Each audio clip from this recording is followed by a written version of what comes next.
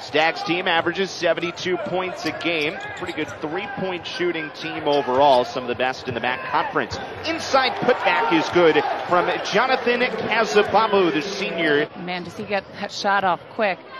There was no time to get a hand up in his face. Wynston Tabbs from way out. But immediately the answer from long range from Wynston Tabbs. Hamilton is out on Alvarez. A little bit of a mismatch. Cutting is Cruz against Bowman. It was a mismatch all the way. And another turnover. Cruz in the way of Herren, going all the way in.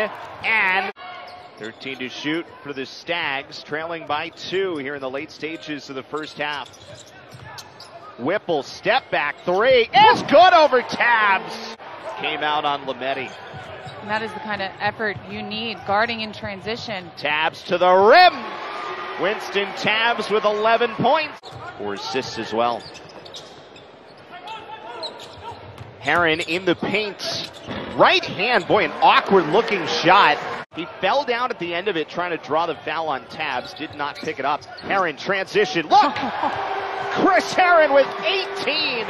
Fairfield's a young team, but have a lot of that mature experience.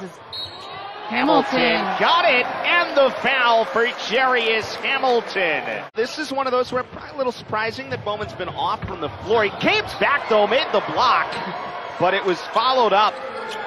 Casabobo comes in, preseason first team all ACC. People know who he is now, and so he's going to be the focal point, which is why it's been huge.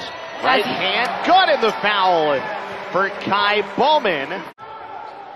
Whipple with 18 points to lead the Stags. Cruz has 10. Whipple, three-pointer, good! Over Hamilton. In the final minute from Chestnut Hill. Tabbs on the drive. No look pass! Stags coming in transition. Cruz stopped. Turn was blocked. And the Eagles have stepped up big in this final minute. It's a 10-point victory for Boston College and victory number 8 on this season.